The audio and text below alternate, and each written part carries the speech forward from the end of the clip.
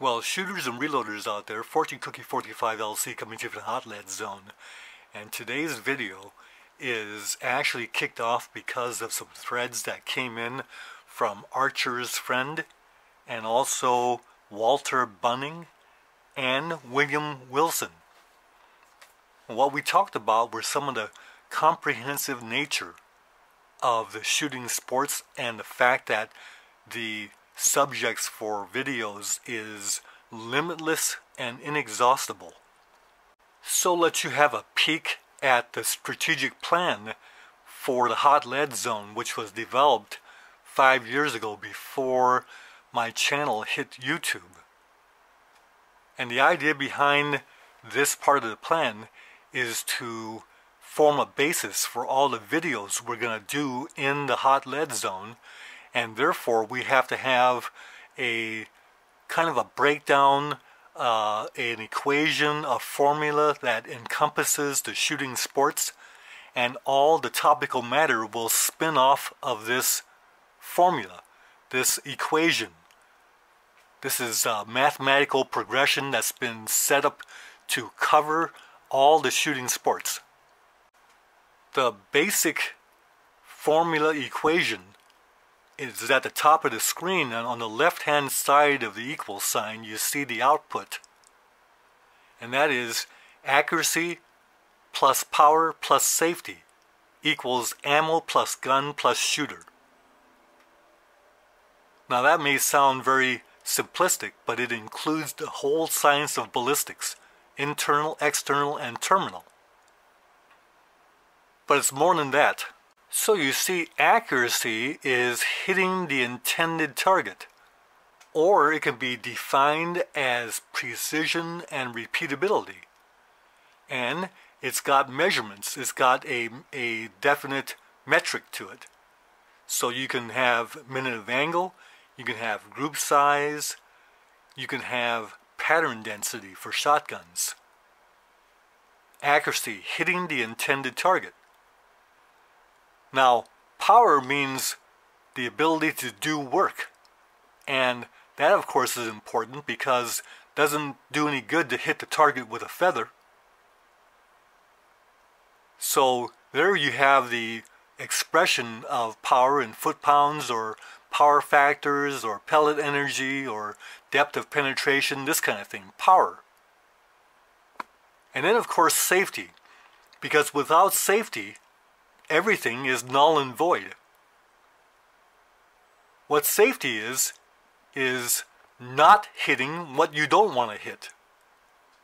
So go ahead and scan these three outputs and you see how comprehensive even this part of it is. So now let's look at the right side of the equation and what gives us accuracy, power, and safety, and that is ammo plus gun plus shooter. Now when it comes to ammo, of course, we have to get information, education, and training. Whether we're just using ammo or whether we're making ammo, we need to have data, and that's important to accumulate that. So there's factory and reloaded ammo. And the consistency and goodness of that ammo is dependent on the quality of components. And there you see all the components that we're very aware of when we're doing all of our reloading or ammo buying. But then the consistency and goodness of our ammo is also dependent on the quality and care of assembly, whether the factories do it or whether we do it ourselves. And that requires equipment, technology, and reloading techniques. All very comprehensive topics. Then the ammo has to be able to merge and interface with the guns that it's going to be used with. So you have ammo plus gun plus shooter. So the ammo has to interface with the gun. And that causes considerations for overall length of chamber, the fit to magazines, and also to allow guns to function. Now the discussion of gun and guns is also just as comprehensive and limitless and inexhaustible, because you're talking about information, education, and training on guns, and the fact that guns are factory stock they're custom or modified. The guns are rifles, handguns, and shotguns of all kinds of different action types.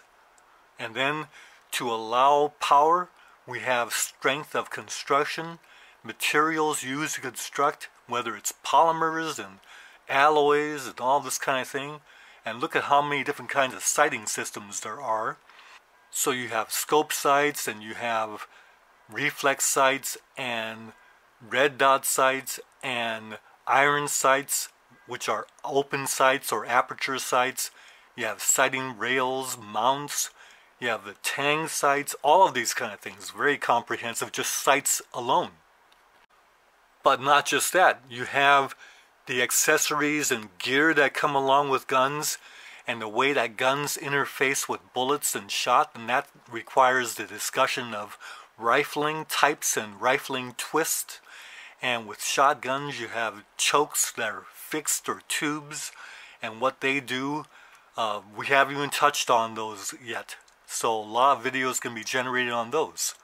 Then, guns interface with the shooter. And that talks about the subject of ergonomics, technology, the fitting of stocks, the quality of the trigger allows the gun to interface with the shooter to the gun. You have trigger reach, comfort, and then lock time, of course. And lock time is especially important for the flintlock shooters out there. Now, when it comes to the shooter, it's all about marksmanship. And marksmanship requires information gathering, data, education, training. And there's a physical aspect to marksmanship. Dealing with still and moving targets, trigger control, sight picture. How many times we heard about that kind of thing? But sight picture is all about vision. And then there's the conditioning and health of the shooter. And then there's endurance and stamina of the shooter. And these all need to be developed to a high degree if you want to be the best marksman there is. Ask the Army Marksmanship unit. But how important are the mental aspects for marksmanship?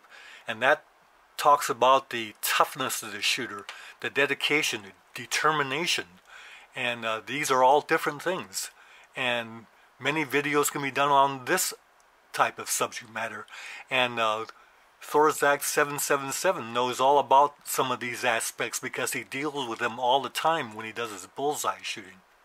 The marksman must be able to manage all forms of conditions: outdoor, indoor, elevation, thin air. Location has a bearing in terms of where you are in relation to the tropics, this kind of thing. A shooter marksman must be able to deal with all kinds of weather.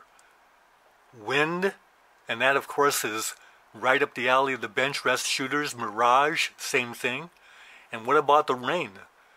The trap shooting competitions are done rain or whatever kind of weather. It's out there and gotta be able to deal with the rain.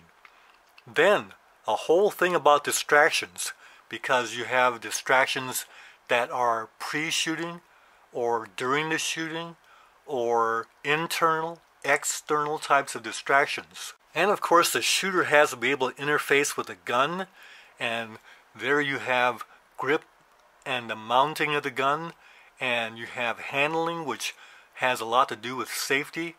Then you have practicing with the gun. How often do you get a chance to do that? And then of course the marksman must be able to interface with the ammo, which means he or she has to know the ammo that's being used, practice with it a lot. And reloads or factory ammo has a consideration there also. So there you have it.